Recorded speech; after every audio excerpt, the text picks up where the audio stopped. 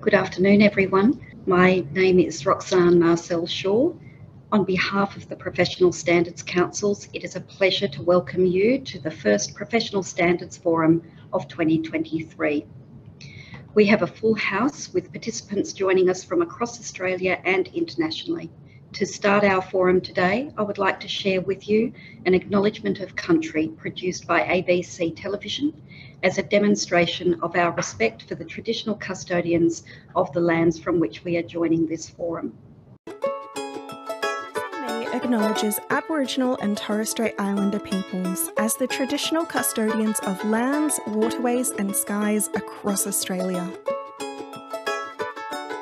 From Mulgana country in the west to Bundjalung country in the east, from Lutruwita in the south to Saibai Island in the Torres Strait, this continent is home to hundreds of different nations whose knowledge has helped shape and evolve our understanding of the land and seas. Today, we pay respect to elders past and present and recognise the contribution of all First Nations peoples to the land we live, learn and play on. Have a deadly day. I am in Sydney on Gadigal country and extend a warm welcome to First Nations and all participants. I'm delighted that so many of you are joining us today from professional associations with approved professional standard schemes, from associations intending to apply for schemes, from government and co-regulators, and from the broader professional standards community of practice. The forum is an initiative of the Professional Standards Councils aimed at bringing associations and professional standards regulators together to hear from experts from industry, from associations, from academia, and from the councils. Today's forum is on fit-for-purpose regulation, lessons from reviews. Our panel for today's forum features 4 experienced and eminent speakers on professional standards who have all been involved in conducting or responding to reviews with a focus on ensuring professional standards regulatory arrangements are fit for purpose in evolving environments. We will have panel presentations from Professor Ron Paterson from the University of Auckland, followed by Peter Gow, the Chair of the Australian Research Council project Constructing Building Integrity, Raising Standards Through Professionalism. First up, we will take a short break and then we will come back together to hear from our last 2 panel presenters, Michael O'Neill, the Chief Executive Officer of the Tax Practitioners Board, and Tina Lisa Sexton from the Professional Standards Councils. We will then open up to discussion before we conclude with remarks from the Professional Standards Council's Chair, John Vines. So to move to our panel, our first speaker is Ron Paterson, Emeritus Professor of Law at the University of Auckland and Senior Fellow at the Melbourne Law School. He was New Zealand Health and Disability Commissioner from 2000 to 2010 and Parliamentary Ombudsman from 2013 to 2016. He has led several major policy advisory reviews and recently chaired an independent review into the regulation of lawyers and legal services in New Zealand. Ron, I invite you to share lessons from the work that you have done throughout your career in advancing professional standards, together with the lessons learned from your most recent review in New Zealand. Thank you, Ron. Thank you, Roxanne, and good afternoon, everyone. It's a privilege to talk to you about a subject dear to my heart. Fit-for-purpose regulation, lessons from reviews. And on the side of the screen there is the cover from the final report that I recently delivered to the New Zealand Law Society after a year-long independent review. So I thought I'd just start with some broader thoughts on the context. I've tried to understand a little of the work of the Professional Standards Councils, and it seems to me that there are some common themes in various reviews of professions that I and others have been involved in, and the work of the councils. The first of those themes is the emphasis on prioritising the interests of consumers, which we refer to as the public interest, over the interests of the members of the regulated profession, important though those interests are, stating very clearly that the purpose of regulation of a profession is to put the public interest first. And in doing that, we also seek always, and we think of this as sort of light touch or right touch regulation, to do so, to regulate in a way that promotes the professionalism of the members of that profession. What we don't want is heavy-handed regulation that actually undermines professionalism. And Roxanne referred to my work as the New Zealand Health and Disability Commissioner, somewhat akin to the Healthcare Complaints Commission in New South Wales or the Health Ombudsman in Queensland. And I always conceived of the role there as holding up a mirror for the profession and the members of the profession to consider, did they think in this particular case they'd met the high standards they set for themselves? And obviously, in referring to standards, we're always looking, and I know this is a mission of the PS, Professional Standards Councils, to improve those standards. Maintenance of public confidence in a profession is also truly an important and separate aspect of the public interest. And complaints are a topic dear to my heart, in addition to the years as Parliamentary Ombudsman, which in New Zealand is sort of complaints central for the country and is also the combined role of Freedom of Information Commissioner. I had the privilege of chairing our banking ombudsman scheme, which is a private dispute resolution scheme, but with an independent chair. Through these different complaint schemes, we look to ensure appropriate accountability of members of a profession, and we want a scheme that is in a system that will be seen by members of the public, by consumers, as being independent, fair. It needs to be fair for them, but of course fair for the person complained about, accessible, efficient, which includes, of course, timeliness, and effective in terms of the remedies that it comes up with. So we talk about what is fit for purpose regulation. And here I refer to work that I did in 2017 and 2020 for the Medical Board of Australia and the Australian Health Practitioners Regulation Authority. And I was asked in light of that work to give an address to an international conference on how can regulators maintain public trust and confidence in the face of changing public expectations. You might wonder what those images are. So the top left was a photograph that I took, having not noticed the little sign saying no photographs, in a Melbourne general practice waiting room. And one of the many signs there is to alert patients that one of the doctors is practicing subject to a chaperone requirement imposed by the Medical Board of Australia. Traditionally, all over the world, medical regulators, if they have a registrant who's facing an allegation of sexual impropriety, the traditional response is simply to say, well, we'll put a chaperone in place in the meantime. Tom Monagle, the young man from Melbourne, a law student who told his story publicly, was aghast when he discovered, after he reported inappropriate touching by a neurologist, that the neurologist, who in fact already had a track record, a previous complaint of similar behaviour, was allowed to continue to practice, and in the course of that practice was then subject to a further complaint because of chaperone was not a foolproof mechanism. So why do I give you this example? Because it's very easy to get used to certain ways of doing things. We think, here's a nail, we'll use a hammer. And fit for purpose regulation is regulation that looks at what current community expectations are and considers whether the tools we have been using are still appropriate. And in that review, I recommended moving completely away from the use of mandated chaperones. And that's what's happened in Australia and is now happening in a number of jurisdictions, including the US.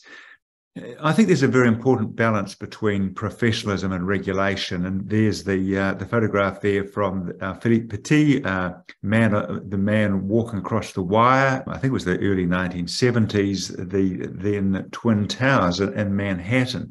And a theme of my book, The Good Doctor, What Patients Want, is how we can get that balance between encouraging professionalism, which is actually the best way to maintain and improve standards, but also having this safety net of regulation and intervention if necessary when standards have not been met, when the floor, the minimum, has not been complied with.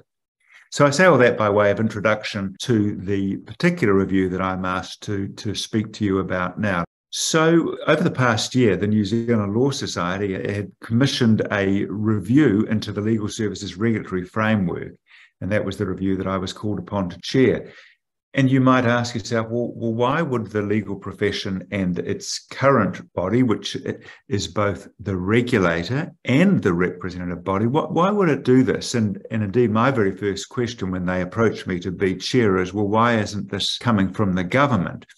Well, our government had other priorities, and the Law Society felt that it needed to take a look and get independent advice on its framework. The photograph there shows what was for our country the sort of Me Too moment when students were protesting in the street after it came to light that interns or law clerks had been indecently assaulted, allegedly, and certainly had been propositioned by a senior partner of a leading law firm, Russell McVeigh. This exploded in the face of the regulator and of the profession. And then off the back of that, concerns about bullying and poor mental health in the profession. And I know that these issues have also been faced by the legal profession in Australia, including, of course, in relation to former Justice Hayden and the High Court and the law clerks who came forward. Complaints are major issues in our lawyers' complaint service in New Zealand that was making both the lawyers and the complainants unhappy because of the delays and the lack of transparency. Internationally, beginning with England, Wales in 2004 with a review by Sir David Clementi, and then a number of other jurisdictions, including Ireland and Scotland, obviously the review that led to the uniform law in Australia, more recent review of in British Columbia. Internationally, the legal profession has been looking at how it regulates and whether or not self-regulation is fit for purpose in 2023.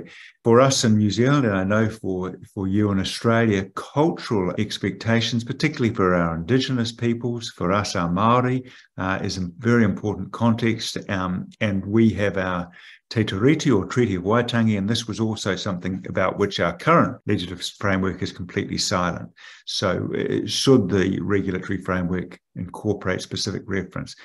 And of course, the marketplace for legal services has been changing, and questions arise whether the current framework is anti-competitive and is actually preventing innovation and competition in the delivery of legal services. So we had very wide terms of reference, and I don't intend to labour these, but it's becoming quite fashionable for these sorts of reviews. I also had the privilege and responsibility of chairing our mental health and addiction inquiry for the New Zealand government in 2018. And similarly, very, very wide terms of reference, which looked in part to cultural factors, but also look at very specific issues around here, complaints and which legal services are regulated and so forth. So that was our task, and we had a year to do it. The Law Society in New Zealand went through a consultation process on what the terms of reference should be, and then went through a selection process to appoint the panel. We started our work on the 1st of March last year. We were asked to see if the current framework was fit for purpose. We put out a discussion document, as you do in these circumstances. Of course, it's always difficult to engage the public and even here to engage the profession, because lawyers are busy people and many of them simply didn't have the time or the sense of urgency to engage in the process. They're a bit more focused right now that the report has come in. So we went through the sort of standard process of putting out a discussion document and consulting with key groups, including, importantly, key consumer groups and the various leading stakeholders, the Bar Association and the various representative groups in our country. And as we often do in our part of the world, in the Antipodes, I think we know how important it is to look internationally. We certainly looked across the Tasman and benefited from meetings with the New South Wales Legal Services Commissioner and with the Victorian Legal Services Commissioner and Board.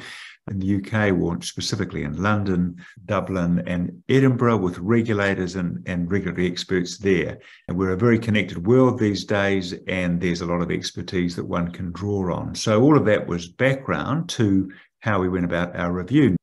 So was the framework fit for purpose? Our current legislation dated from 2006. It didn't set out any regulatory objectives. It's hard to know what the purpose of your regulation is if you don't spell out clearly what the regulator is supposed to be doing. No treaty reference, more about title protection than risk to consumers, restrictive in terms of the sort of models you could have. Alternative business structures were not possible. And it very much focused on the regulation of individuals and had a very prescriptive model for handling complaints. The photograph there was from a public meeting in the Hut, which is just north of Wellington, in the early 1990s. Members of the public, clients of a law firm, Renshaw Edwards, who had been defrauded. It turned out the two partners were both crooks, and neither knew the other was, and to the tune of millions of dollars. And every member of the profession was levied for, I think, $10,000 to cover the payments that needed to be made. So that had actually been part of the impetus for the 2006 Act, which said that it was introducing a more responsive regulatory framework. But as I've said, times change, and it's proving not to be responsive enough. So what did we recommend in our recent report? So our key recommendation is for a new independent regulator akin to the Legal Services Commission and Board in Victoria, or to the model that they've adopted in Ireland. We don't believe it's realistic in 2023 to say that for the legal profession, compared with just about every other profession in New Zealand, save for the teachers, to continue to be, by statute, both the regulator and to have the specific function of still being the representative body to speak out on behalf of lawyers.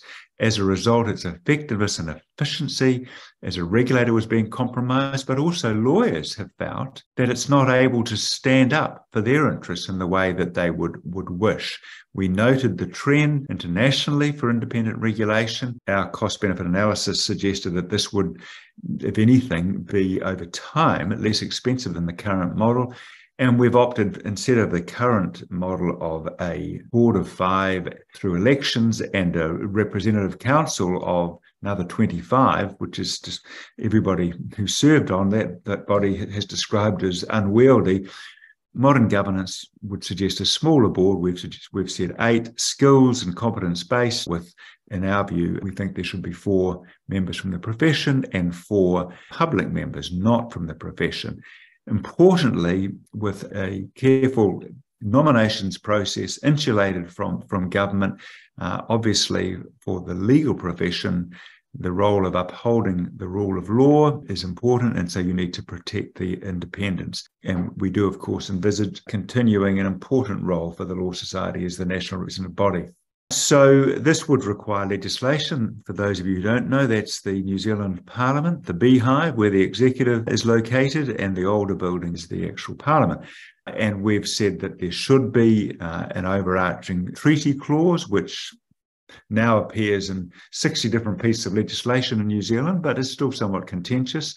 Spell out the purpose of the regulator, its primary objective to protect the public interest and preserve but update the lawyers' fundamental obligations, importantly with a new fundamental obligation relating to maintenance of professional competence. Cultural issues have been a major factor in the New Zealand legal professional context, where, yes, we have seen women advance in the profession, and yet still not the representation we would expect at the senior levels, whether that's as barristers or as King's Counsel or as partners of law firms. Māori and Pacific and Asian lawyers are not progressing in the way we would expect to see, given the way in which our population is changing. And so we came up with a range of recommendations to try and provide a more supportive environment, recognizing, and I'm sure all the professional associations here today will recognize this, that you can't really legislate for these things. You can legislate for some greater transparency, and you can legislate to prevent discriminatory conduct. But beyond that, you really need to create an environment which will enable the flourishing of different cultures and ethnicities, but also for younger lawyers, so that we don't see what has been referred to as the Great Resignation, with so many younger lawyers in Australia and New Zealand and other countries not finding the practice of law to be what they had hoped for. We were asked to consider the scope of regulation. So should it be simply regulation of lawyers, as it currently is, with some fairly narrow reserved areas, primarily related to litigation and appearing in court, or should it go further because of the concern that others can provide legal services and are providing legal services in, for example, employment advocates, and cases do come to public attention where there appears to have been some pretty shoddy or substandard services. Having said that, for our country, as with many jurisdictions, access to legal services is a major issue, and that we decided ultimately that to further extend the regulation, because regulation comes with cost, would risk actually making access even harder, and that there were other lighter touch ways of regulating those other providers without putting them under the sort of full regulation that we have for lawyers. We've suggested a new freelance lawyer model, which has been adopted in the United Kingdom, make it easier for people to set up shop and make it easier for employed lawyers to provide pro bono services. And importantly, we've said, as I believe the uniform law does in Australia, that new business arrangements should be permitted. This has been the case in Scotland, England and Wales. The sky has not fallen in, and it does allow some new arrangements that some clients will find useful. We do think it's really important that the firm in which an individual practices should be captured by the regulation, because so often the problems that are reported, particularly cultural problems, issues of bullying, for example, come about because there's a systemic culture within that workplace. So being able to look at the work environment as well as the individual is important. Placing consumers at the heart of the regulatory framework. The 2006, the current legislation in New Zealand, thought that it had done that and was described at the time as a massive leap forward for consumerism. Well, consumers' needs and consumers' expectations change, and we think that the framework in New Zealand needs to go further in emphasising clients' rights to good quality care and information, including about fees. What's happened in our country is there's a sort of a standard practice of a formulaic, these are our terms, and yes, they will tell you the basis on which fees are charged, but you've got no realistic idea of the extent to which the clock's ticking and what the fees have built up to date. Where is the work up to at this point? What's the end goal that we're seeking to achieve as lawyer and client? Much stronger emphasis on competence, assurance, and the regulation of lawyers, something that's in our country has been increasingly emphasised in relation to health practitioners, and that was the subject of the book that I wrote, but still not as evident in some other professions, including the law. Give the regulator powers not just to discipline, but to intervene earlier. Maybe there's a mental health or an addiction issue, failing cognition, try and support the practitioner back to safe practice, including by imposing conditions on the practice. And we've suggested that the current way of doing continuous professional development, CPD, is a bit of a blunt instrument. It has become a bit of a tick box exercise. We've looked to reviews of this internationally and suggested that it's time for that to be refreshed. So complaints is a topic very dear to the hearts of all professional associations, I know, and all professions. That slide shows Moses parting the Red Sea. What do you mean it's a little bit muddy? So what's happened for the legal profession in New Zealand is a model that was intended to have a focus on complaint resolution has been judicialised and has really become a disciplinary system. That doesn't meet the needs of clients and complainants. Only a very small proportion of cases really need to go down a disciplinary path. We think there should be a much greater emphasis on resolution of consumer matters, whether that's about communication or fees, and moving away from the model that we've had of volunteer lawyers who are going to meetings once a month with up to 6,000 pages of papers, not an efficient system, a lot of rework of documents. We believe that the system needs major reform and that individual members of the profession should be subject to an obligation to sort out their own complaints promptly, fairly, and free of charge. Far too many matters get escalated up to the regulator. So where do we end up? Just a reminder, Roxanne and others here believe greatly in the value of complaints and what we can learn. This was the message from John Milton back in 1644. When they are freely heard, deeply considered, and speedily reformed, get on and deal with the matter promptly. That is an utmost civil liberty. So there I am with the president of the New Zealand Law Society, Fraser Barton, on the 1st of March, and that beautiful interior is actually our Supreme Court, the ultimate court for our country. So the report is in 3 parts. We report on the status quo, we make the case for a new independent regulator, and then we go through in various chapters, including a chapter on competence assurance and placing consumers at the heart, but also a chapter on complaints to set out what needs to happen, and we make 8 major recommendations for reform. Our report is now with the New Zealand Law Society Board, which has said publicly it will report to the Minister of Justice by the end of July and take soundings from the profession, and that's happening right now. And as you would expect from some elements in the profession, there's quite a bit of pushback from some quarters, but it's early days.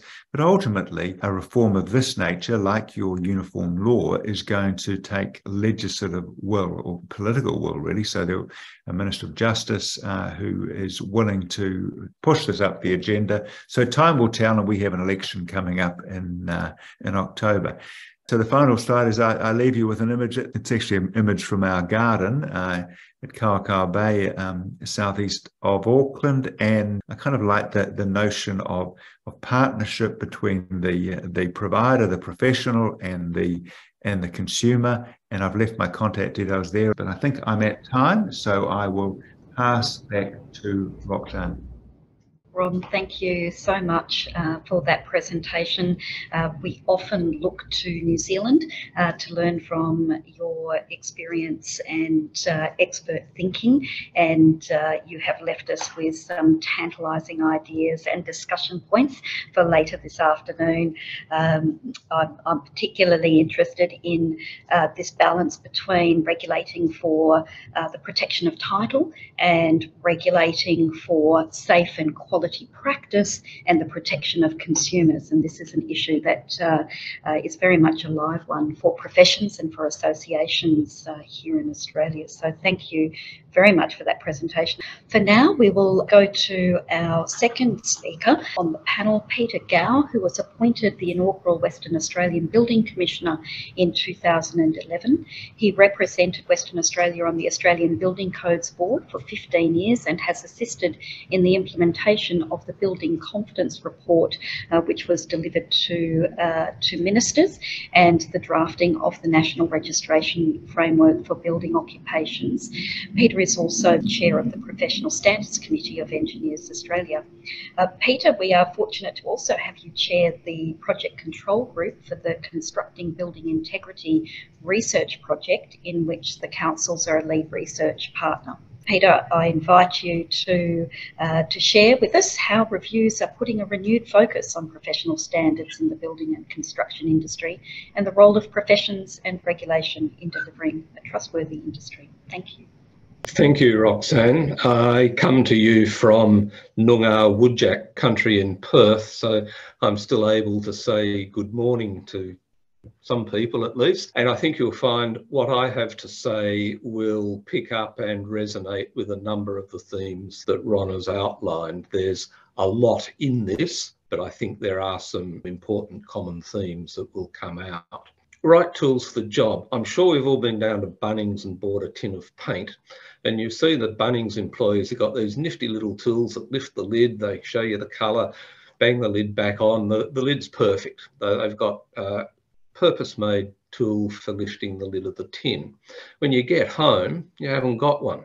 So inevitably we look around for something that'll do, and most of us will pick a screwdriver. So you lever the lid up with a screwdriver and off you go. But you will have noticed that the more you use the screwdriver on the tin of paint, the edge of the lid gets damaged and it gets harder and harder to deal with, but it sort of works.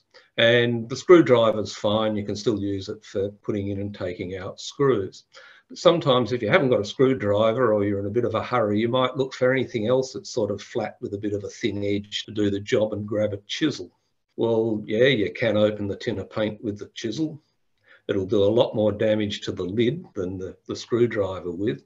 It will wreck the edge of the chisel, so you can't actually use it as a chisel anymore, and you run a fairly serious risk of actually doing yourself some damage. So underpinning a lot of this is the need to make sure that we use the right tool for the job, both to avoid doing damage to ourselves and getting long-term sustainability, but also not to wreck the tools that we've currently got. And in building, there has been a bit of a tendency sometimes to grab the first thing we think of to try and fix the problem rather than go back to first principles. And that comes out in some of the reviews I'll talk about. Second overall issue is the difference between property laws and consumer laws. So in building, there is a long history of property laws and the property owner being responsible for what happens on their property. If they want to build something on their property, it's up to them to make sure that they do it right, that they don't breach any of the laws, that they don't cause a dangerous building to be built, etc. And in a sense, this has got a couple of 100 years of history around property ownership being for the rich, people with the capacity to actually manage all the issues that might crop up on an individual property.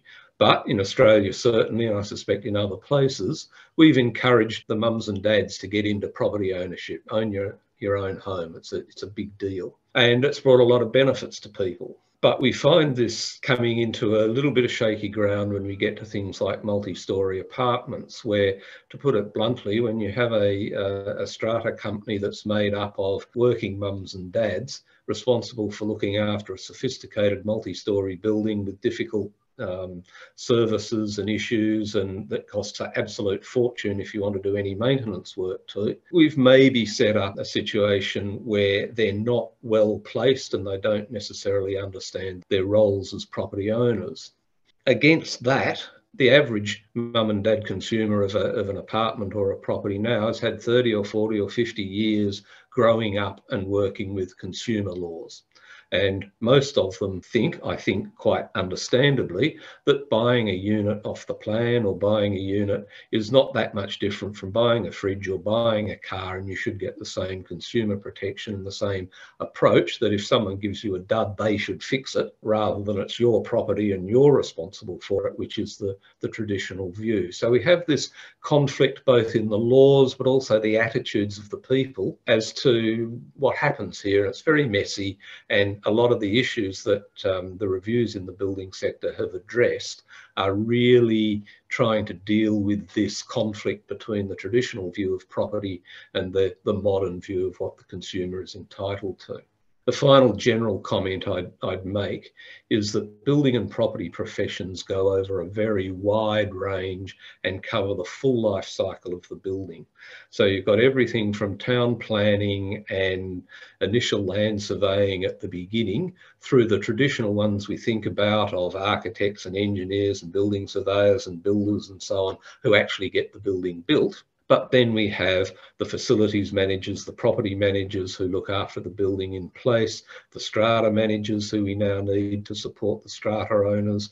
We have real estate agents who buy and sell the property. We have valuers who have to come in and provide advice and so on. And a lot of the review and attitudes towards the building industry doesn't take this broad view. It's still very heavily focused on the construction of a building. And one of the advantages, I think, of some of the reviews that are coming up, and certainly the Constructing Building Integrity Research Project, is that it does have this broad view.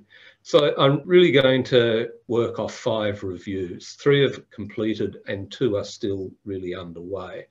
The main review into the building industry in the last decade or so is the Building Confidence Report that was commissioned by the Building Ministers Forum in 2018 and done by Peter Shergold and Bronwyn Weir. It was done in the wake of fires at La Crosse in Melbourne and then the Grenfell disaster in London. And it's really been something of a process review, looking at process failures rather than structural reform in the industry. It's got a lot of good recommendations which are process related that I won't go into. But for professional associations, the key one is that it argues that there should be registration of the key professions and trades and restriction of work in the building industry to those registered people. If we look around the country, there are jurisdictions such as Queensland, which already largely do this. So pretty much everybody under the sun in Queensland is registered. On the other side of the country in Western Australia, it's traditionally been very lightly regulated.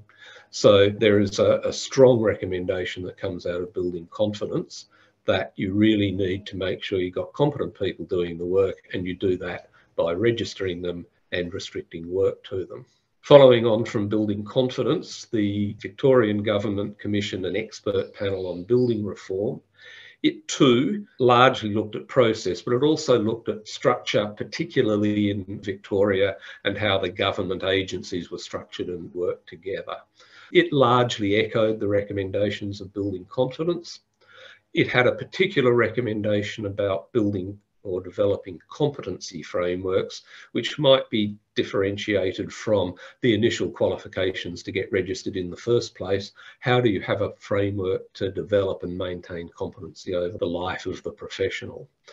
And it strongly recommends using professional associations accreditation schemes rather than reinventing the wheel, which supports a model of co-regulation, which certainly in Australia was pioneered in Queensland with the Queensland Professional Engineers Act in 2002, and it's been picked up in other legislation since then. Finally, the Queensland Government has a comprehensive regulator in the Queensland Building and Construction Commission. It regulates, it deals with insurance, it has a very broad scope in terms of licensing trades and so on. And there were concerns about how it was operating, so a review went into its operation. So it's a review really about how does the regulation work. And two key things that came out of that: they felt that being a one-stop shop for everything created conflicts of interest which weren't being managed very well, and that QPCC should really focus on licensing compliance and get out of the insurance business and education businesses and things like that. So it's very much saying you really need a dedicated tool for this job as licensing and compliance.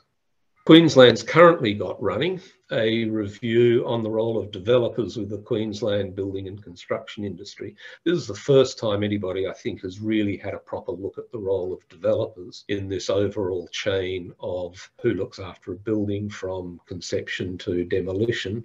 And in particular, they're right in the middle of this conflict between the old property laws and the consumer laws and what consumers can expect to get out of a developer. So they're still taking submissions, but it will be very interesting to see what they come up with, because in almost all of the regulation areas, there's very little regulation of developers. And finally, we have the Constructing Building Integrity Research Project. This is a research project that's come out of, if you like, the research infrastructure in the country rather than government regulators or industry. But at the Sustainable Built Environment National Research Centre, which sets it up, is a combination of government, industry and academic stakeholders. So it's a reasonably broad-based group. The intention of this is to generate new knowledge about how these things work that we can build on the existing reviews, as to recommend improvements and increase awareness by professions and trades and regulators of the role that they play. So it's very focused on the subject of this seminar. It's very appropriate that the professional standards councils are part of that process. So it's looking at how do you identify what are the professional standards that we are using at the moment, How is professionalism being applied in the emerging professions that are now recognised as being in the building industry? And how do you develop building integrity systems? The main themes that come out of these, one has been a focus on construction rather than operation and maintenance. And I think that has been a limit to the formal reviews. As I mentioned, we need the broader view that we're now getting out of the current reviews. The second one is registration as a quality control measure. There is this sense that if you register people, you'll get better quality, that registered people can be trusted, will deliver good consumer outcomes, etc. There is a lot of truth to that, but it is a particular tool that does a particular job. And it works well to guard the gates. There's a focus with registration on initial competence and prosecuting people who aren't registered rather than policing the patch of the people who are. And in any quality control process, you need production, sampling and testing.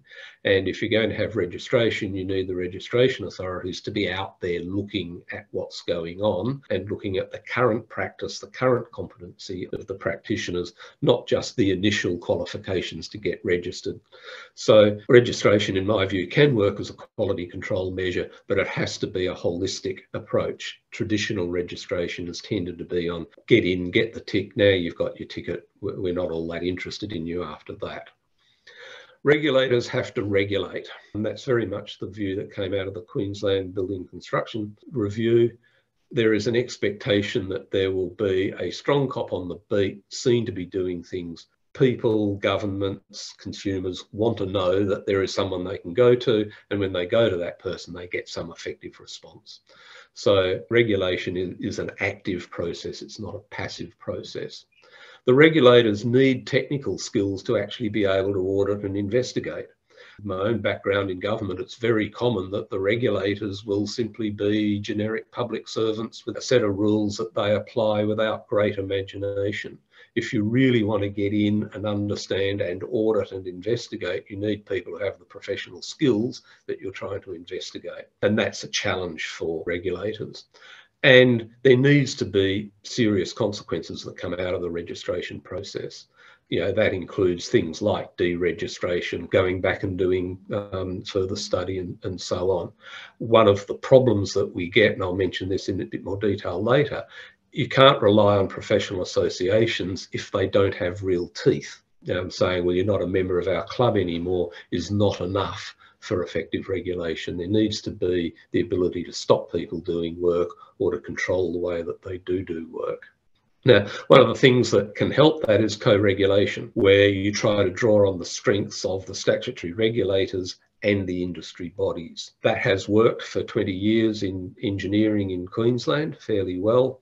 And what you can do is you can give the statutory regulator real teeth, real investigatory powers, ability to bang down the door, take evidence, compel people to talk and so on, coupled with the technical expertise and the understanding of the system and the nuancing that might come out of engaging people from a professional association to work with this. And it works both in the initial registration process.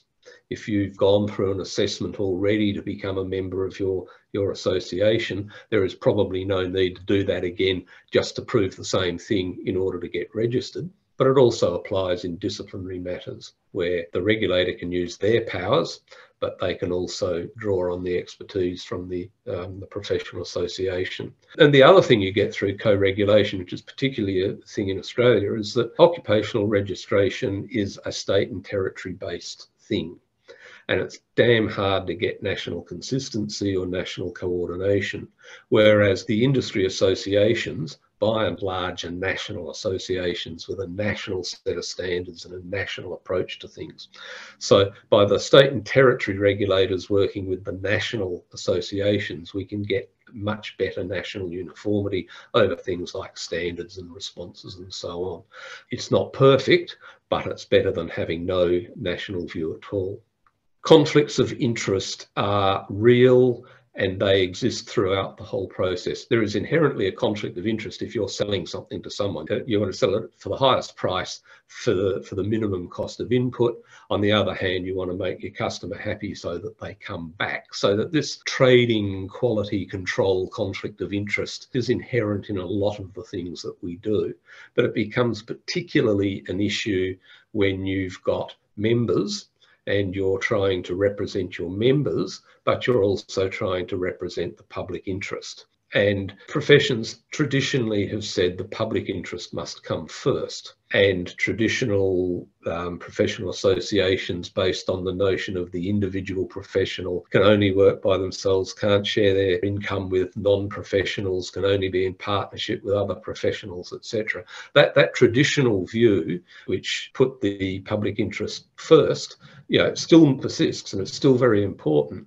But we also have a number of industry associations that have come in. They're there to represent their members and to advocate for their members' interests to government and so on. And so they haven't had this public interest issue perhaps to cause conflict. But as they come into a co-regulatory system, or as they start to pick up professional standards and professional ethics and start to professionalise, this becomes much more of an issue. So co-regulation and conflicts of interest are an interesting pair. So when we look at the role of professional associations, there is a fundamental question, what sort of association are you? Are you the old professional trade guild? Are you a member advocacy group? More particularly, and this becomes more and more relevant, are you an organisation of individuals as members, or are you an organisation that represents businesses, which may well be companies, firms, yes, sole traders? This is often mixed up in regulation, particularly in the building sector, where builders, for example, are typically businesses, architects are registered as individuals. So you really need to know what you are. Are you a standard setter or not? As I said before, do you set professional standards, or are you more of a business advocacy group? It's important to know what you do. What's your membership profile? Is it national? Is it local? Is it businesses? Is it individuals? You really need to understand what type of association you are, because some are better suited for a regulatory role than others. If you do set professional standards, are they linked to international standards? Do you just think you're setting national standards? Are you working locally, just in a particular state and territory, or just within your little member group? There is a role for all of these, but particularly if you're trying to align with international standards, you don't have complete freedom to work with local regulators. And when governments come in and start to say we're going to set up a registration scheme, they may want to set standards that are different from what you've got. Do you have a building integrity system? Do you back this up with codes of practice, training, disciplinary processes, complaints processes, and so on? And how do you deal with edge cases? There's going to be a lot of people who nearly qualify but don't quite, but have been doing perfectly satisfactory work for a long time. When you bring in mandatory registration and limit work to registered people, that is a real issue that needs to be looked at. If you're assessing competence, how do you do it? Is it mandatory for your members to be assessed for their competence, or is it a voluntary thing that you offer as an add-on? Do you do it through tick box processes? Do you have exams? Do you do professional interviews? There are a lot of different ways of assessing competence, some of which are a lot more rigorous than others. And do you have the tools necessary to assess the sort of competence that you need for membership in your association? Do you police standards? Is it your job to be out there as the policeman, making sure people are performing properly and taking action against people who aren't? Or isn't that your job as an association? Professional associations working in a co-regulatory model with a government agency, who's policing the standards? Is it the regulator, or is it the agency? Is it both? You've got to work out a way of working together. So that's quite important. Do you actually take disciplinary action, and is it meaningful? Just telling someone that they can't be a member of your club anymore may not be meaningful, but if you can get out, name names, etc., really have an effect, that's a much more important role for a professional association. And finally, at the conflict of interest level, whose side are you on in a fight? Are you on your members' side? Are you there to advocate for your individual members? Or are you there to advocate for the public interest, the regulatory system, etc.? And co-regulation can put you in a bind as to who your constituency is and whose side are you really on. And finally, are you giving members what they pay for? An association has to provide value for money, basically. And if you're not giving members the support in terms of their professional development, looking after their interests, keeping the riffraff out, etc., they may not support your organisation. And this is particularly an issue, again, when government comes in with statutory regulation. You know, if you have to get registered by the state, what's the point of joining your organisation? So there's some real questions there that come out of these reviews, and I'll be interested to hear what the other speakers have to say and the discussion on these, because many of these themes are very similar to what Ron encountered in New Zealand. Thanks, Roxanne. Thank you very much, Peter. And as you say, I can see some themes emerging just from what you have been speaking with us about and what Ron raised with us earlier. You've got some wonderful provocations there for us in terms of thinking about and understanding the role of regulation and ensuring that the right tools are being used for the right job. I don't think I'll ever do some painting at home again without thinking about regulation in the same moment.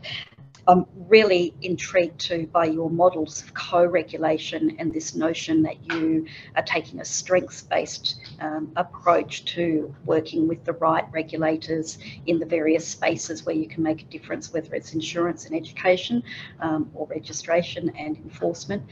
Where does that sit and who has the right tools to do it? So what a wonderful start to our forum this afternoon. Plenty of food for thought. As we've got two more presentations to go to, we'll kick off again and go to our third speaker, who is Michael O'Neill. Michael commenced the role of Chief Executive Officer with the Tax Practitioners Board in August 2018. He is a taxation lawyer with extensive public service experience. Michael joined the Tax Practitioners Board from the Australian Taxation Office, where he was Chief Risk Officer, following senior leadership positions in investigations, advice, litigation, and in private practice. Michael, I invite you to discuss the opportunities that a review can present for modernisation and ensuring standards and systems are fit for purpose. Thank you, Michael. Thank you very much, Roxanne, and good afternoon, everyone. It's a pleasure to be here today and share some insights around continuous improvement and appropriate regulation, consumer protection and professional standards, issues alive for all of us. I'm privileged to come to you today from Ngunnawal country in the ACT. It's not my home. I live in Sydney in Gadigal country, but you can see the beautiful hills of Canberra in the background. Many thanks to Ron and Peter for their insights, and I've had the advantage of a sneak preview of Tina Lisa's slides too. As to Ron's presentation, I think none of us can help but be inspired by the insights and beauty of New Zealand, those regulatory reforms around the legal profession that speak to us more generally. I particularly appreciate Peter's Bunnings analogy. Last weekend, I went to Bunnings and I bought my first nail gun. I haven't yet tried it. I really love that analysis of the important co-regulatory role of professional associations, balancing the interests of the public and membership and recognising the potential conflicts of interest there. The next slide gives a high-level overview, perhaps to tell you what we do, who we are, and the importance of us as a small part of a big system. So the role of stakeholders and partners, including people like yourselves.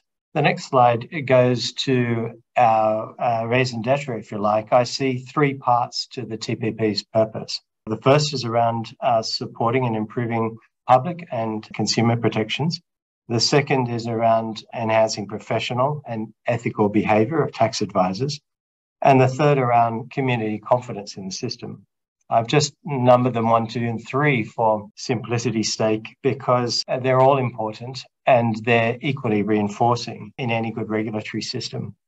I think it's important to just pause a moment for those three elements because while they speak to our statutory purpose at the TPP, they probably are equally applicable. You might be a professional service provider. You might be as a member of a firm, the leader of a firm, you might be driving a professional association that's looking at that co-regulatory role or standard setting.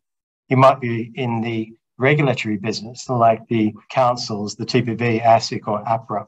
It seems to me that there's elements of those three purpose statements that speak equally to each of us. There's been some recent publicity about the Tax Practitioners Board, a particular case involving a tax partner and an accounting firm. Today, I don't propose to cover any of the facts of those matters. They've been reported on our public register, and some of those issues have been subject to some parliamentary scrutiny here in Australia. But I'd like to say that in that case, and in some cases, we have the opportunity of understanding what are the underlying issues. And some of the underlying issues that can be extrapolated and develop lessons about professional behaviour more generally. So how do our particular compliance focuses, investigations, court cases, disciplinary decisions, draw out more fundamental values around integrity, confidentiality, management of conflicts of interest, those more universal themes? And on the back of that case, I'm very gratified to see that many professional associations in our sphere, many firms, many practitioners, professional service providers are, in Ron's words, holding the mirror to their own services and saying, what can we improve? The next two slides give a bit of the journey this afternoon. They give an overview of the key TPB strategies, and I'd like to explore each of those 9 very briefly. The purpose of that is to share our experience, to perhaps allow you to reflect on your own role, your own association, your own firm. Do these strategies make any sense to you based on your own experience? And mostly to seek your feedback. And just as Ron has set before us, these are the lessons around the regulation of the legal profession in New Zealand. Each of these discussions leads us to new insights and better regulatory frameworks. The next slide talks to the qualification and eligibility standards. I think it's a hallmark of all our professions. In your world too, I'm sure the tax system has some level of complexity. One aspect of that is there might be about 15 million Australian taxpayers, and the majority of whom engage a tax advisor to help them with their affairs. The level of engagement varies from large and complex taxpayers, multinational corporations that have large tax teams, 100% coverage by tax advisors. Individuals with simple affairs might not be engaging tax advisors at the same rate. And business predominantly in Australia engage tax advisors to help them with tax, PAYGW, superannuation, and other obligations. So implicit in those relationships that the professional brings to the table their training, their experience. They bring to the table an important unseen, the ethical framework, the code of governance that supports their action.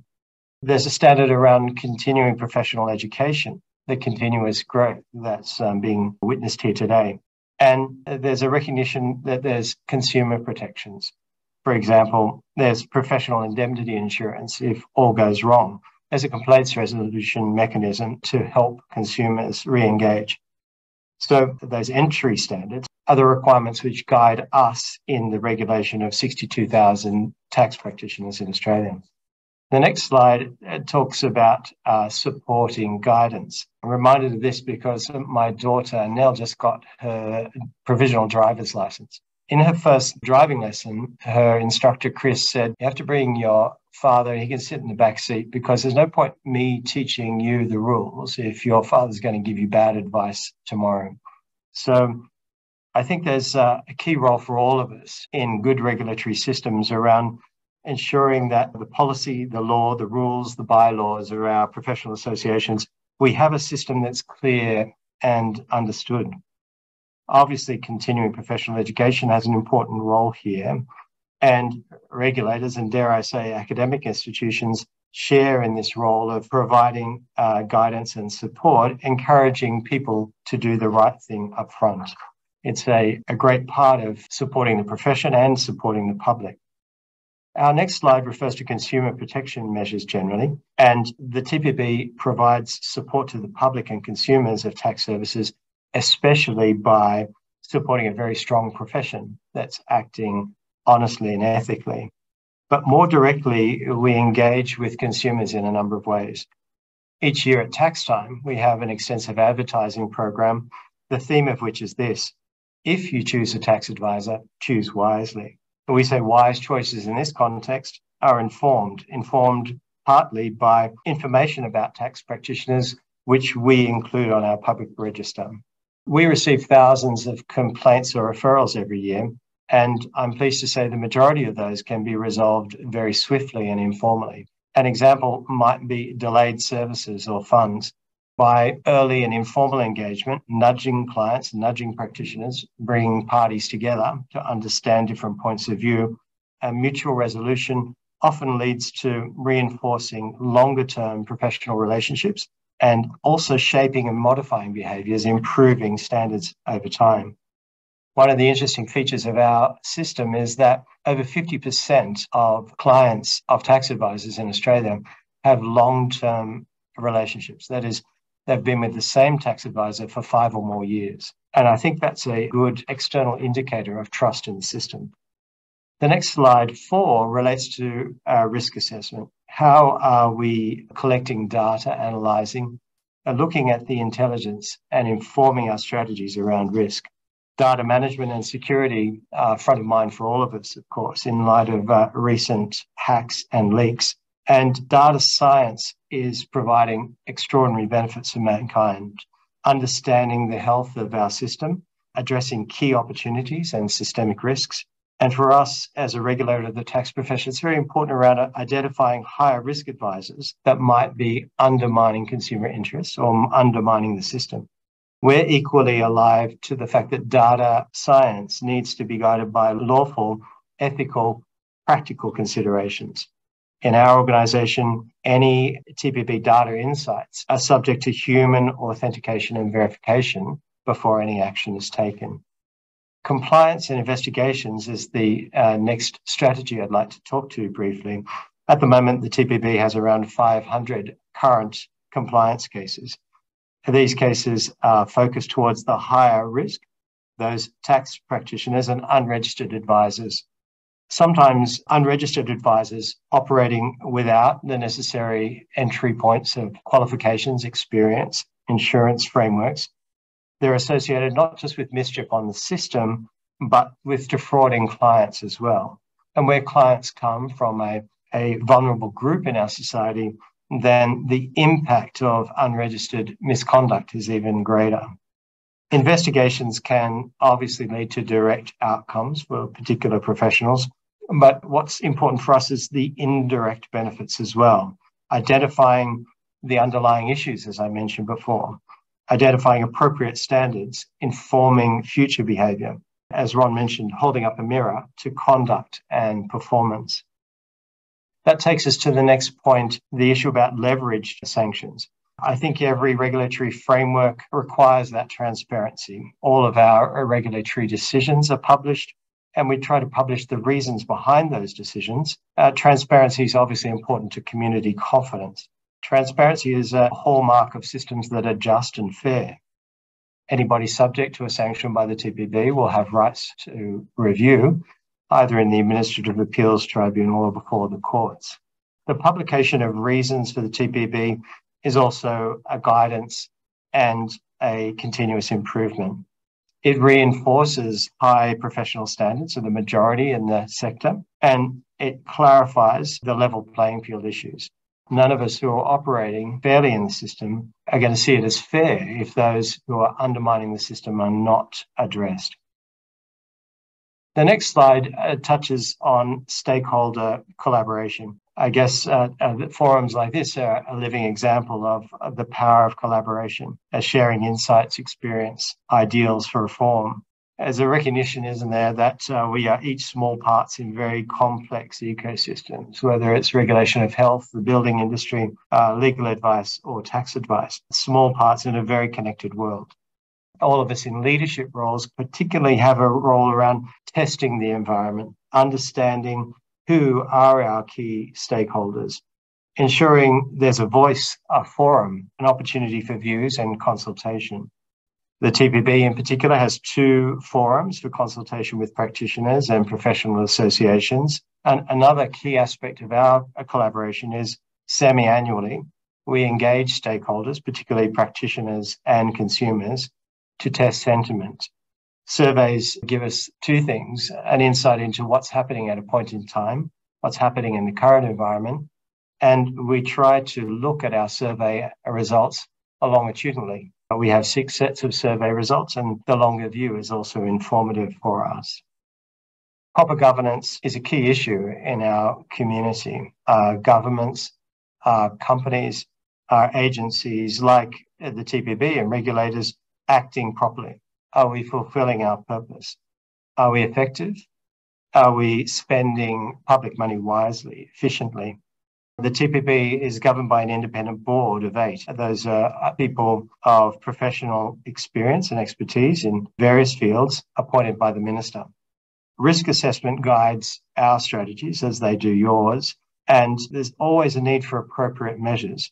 How we are reporting internally and how are we transparent as a public regulator to the government, the Parliament and the public more generally. One benefit we had was an independent review ordered by the government in 2019 and conducted by Keith James. Keith is a senior experienced lawyer and accountant. That independent review has been a power of good. There were broad terms of reference testing both our organisation, the TPB, and our regulatory system. Our system of law is one that's both ancient and recent. The regulation of the tax profession has been a feature of the Australian tax system for about 80 years, but a national regulator for tax practitioners was floated as a notion about 20 years ago, and the TPB has only been in effect for 13 years. So Keith's terms of reference said, is our regime fit for purpose? The process of review was very inclusive. He sought written submissions in the first instance, had a range of town hall meetings to hear multiple views. He issued an interim report or a discussion paper to refine those views and possible recommendations before landing on those 28 recommendations in the slide. The majority of those recommendations were supported by the last government in full or in part, and some of those have administrative implementation and others are matters for law reform. Obviously, consultation is a key aspect of the next stage. Some of those law reform matters are currently before the Parliament. There's a bill looking at 5 of those measures, and one of those measures is around clarifying the purpose and intent of the TPB. Another one is ensuring that the TPB is operating with greater independence, recognising the separate but complementary roles of both the tax office as the administrator of the tax system and the TPB.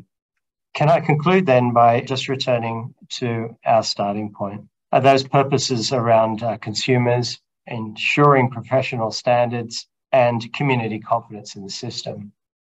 We might talk about the regulatory framework for tax practitioners, the tax system, the super system.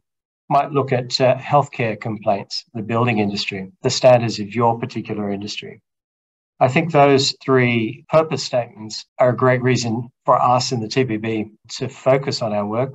And I dare say, whether you're a professional out there in services land, whether you're driving an association, you're an educator that continues to challenge and inspire our growth, or you're a co-regulator like ourselves, those purpose statements might be meaningful for you.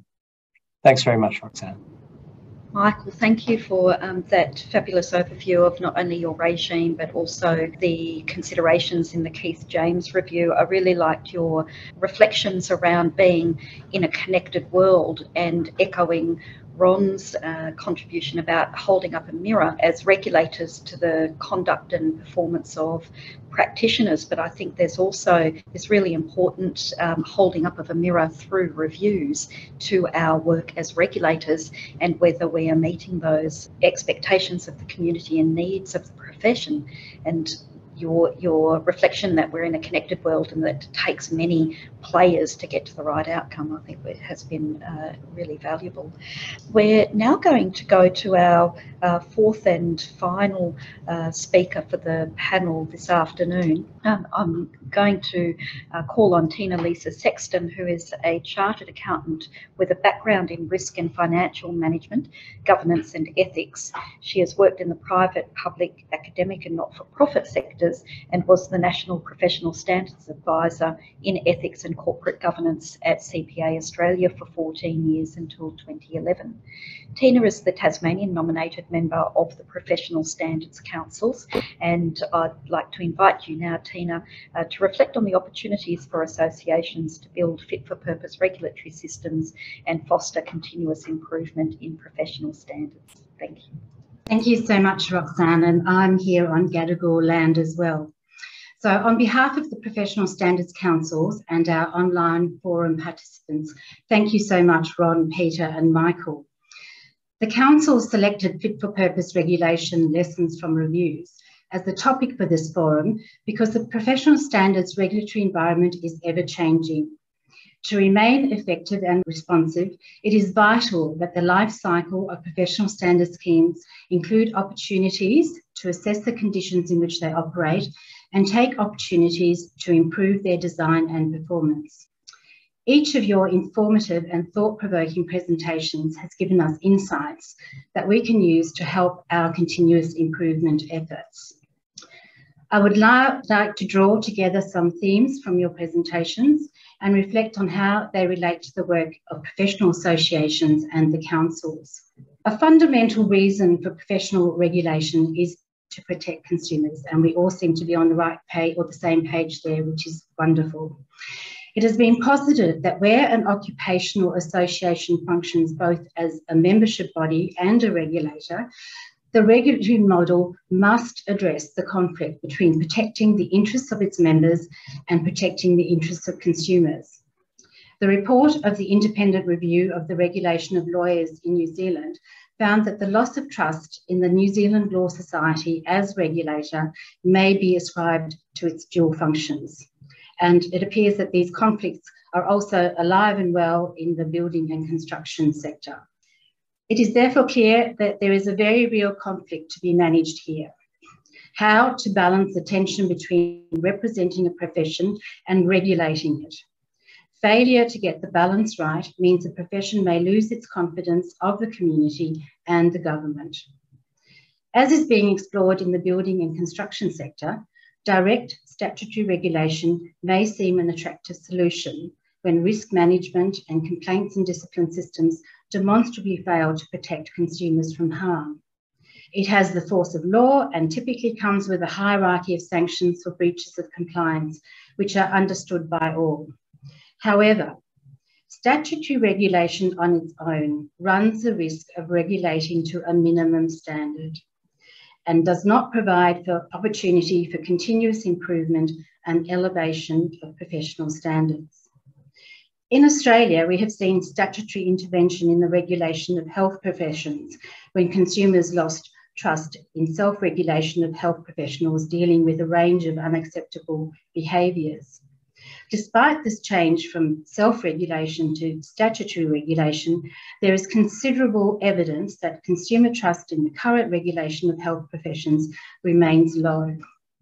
From the Council's perspective, effective regulation is a hallmark of professionalism, a privilege of professionals, and to remove this can, in the longer term, diminish the strength of professionalism.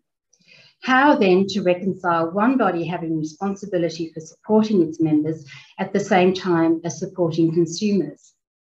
In our view, mitigating the risk to professional reputation and loss of community trust in the profession can be achieved by being cognizant of and responding to community expectations. The professional standards regime expects to see consumers at the centre of associations' risk management systems, with governance and regulatory systems built around this. Associations must step up to the privilege of self-regulation. Public interest must be the overarching interest to be served, which will in turn serve the interests of the association and its members. When constantly evolving, consumer needs and expectations remain at the forefront, addressed proactively rather than reactively. An association can regulate to an aspirational standard, striving to constantly improve and retain community trust, deserving of the badge of professionalism. Retaining the public trust is essential to ongoing self-regulation and ultimately the reputation and privileged position of the association and its members. The self-regulation comes with a responsibility to serve the public interest. To retain this privilege, professional associations need to hold their members to a higher standard. Failing to fulfil the regulatory mandate risks an otherwise self-regulatory association losing this privilege. With these things in mind, statutory regulation to a minimum standard could be seen as merely maintaining the status quo. The legislative framework under which the councils operate is premised on effective self-regulation in a co-regulatory environment. An association enters into a regulatory relationship with the Professional Standards Councils voluntarily. When the councils approve a scheme prepared under professional standards legislation, a relationship is created between the councils, the occupational association and its members. Together, we work towards the fulfilment of statutory objects of improving occupational standards and protecting consumers of member services. This relationship involves the council as a meta-regulator of the association rather than a regulator. That is, the council's role is to oversee the association's self-regulation, not to regulate the members of the association directly. So by applying to have a scheme approved, an association is effectively asking an independent body to monitor and provide feedback on how well it is regulating the professional conduct of its members. We believe this to be a useful model to facilitate effective self-regulation by professional associations. It may be applied where there is no statutory or other regulator, or operate in conjunction with one and contribute to the overall effectiveness of regulation. A benefit of this relationship is to strengthen the effectiveness of an association's own systems. At the same time, an association may be subject to external statutory or other regulation. It may be complementary or there may be overlaps. Nonetheless, the Council's interest as an oversight body is evidence of continuous improvement in standards and prevention of consumer harms. In co-regulatory models, statutory and professional regulation can operate side by side and become mutually reinforcing to provide better regulatory outcomes for the public. The councils are of the view that professionals, for the most part, are motivated to do the right thing by the communities they serve. We believe that professionals who are motivated by self-interest and seek to protect themselves and their colleagues from public accountability are very much atypical. I might also note in passing that despite the voluntary nature of our regime, we have over 90,000 members of various professional bodies participating. Our function, in simple terms, is to help associations do better at regulating their members' professional behaviour. A recent Four Corners program highlighted significant gaps in the professionalism of real estate agents, despite existing statutory regulation and audits by the regulator. Such gaps in professionalism undermine public trust and confidence in all sectors, and especially here in real estate professionals. Would oversight by a meta-regulator help address this problem? Who knows? How can we ensure that regulation remains fit for purpose in a changing environment? How can associations ensure that their standards and systems keep pace with community expectations? This is in large part derived from the results of research and reviews. Reviews of or by associations are important continuous improvement tools. From the perspective of the professional standards regime, regulatory reviews are intended to improve the quality of regulation through a robust, transparent and evidence-based process to identify how operational and quality problems are most effectively addressed, all the while serving the public interest and assuring consumer protection. In the context of the work of the councils, this is achieved by the Annual Professional Standards Report, or APSR, which encompasses statutory and policy reporting requirements of occupational associations with approved schemes. As a meta-regulator, we look at what measures an association is taking to ensure consumers of the member services are protected from harms. We look at governance and compliance systems and identify improvements in risk management and complaints and discipline systems. We provide feedback to an association to assist with effective self-regulation. Associations' annual compliance reports to councils focus very strongly on improvements in consumer-focused risk management processes. This is a statutory reporting obligation. We ask associations to provide professional indemnity claims data, to look at the underlying causes of claims, to provide details of consumer complaints trends, and to demonstrate how these data are used to inform continuous professional development programs. Under this model, meeting consumer and community expectations is essential to member service provision rather than conflicting with it.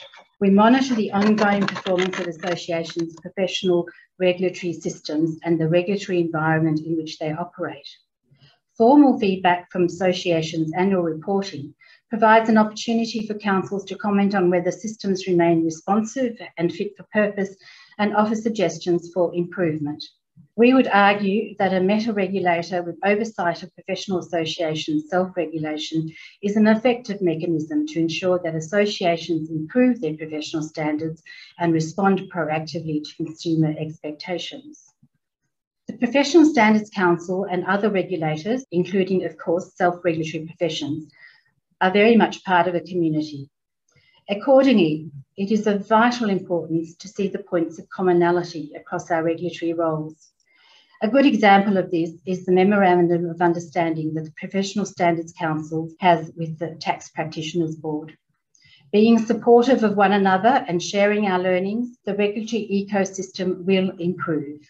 Supporting the bodies we regulate and operating from an understanding that most professionals will strive to act professionally, but may occasionally need advice and direction to do so, will further improve the regulatory systems. Thank you. Thank you, Tina, and thank you for bringing the Council's perspective into the presentations and conversations as well.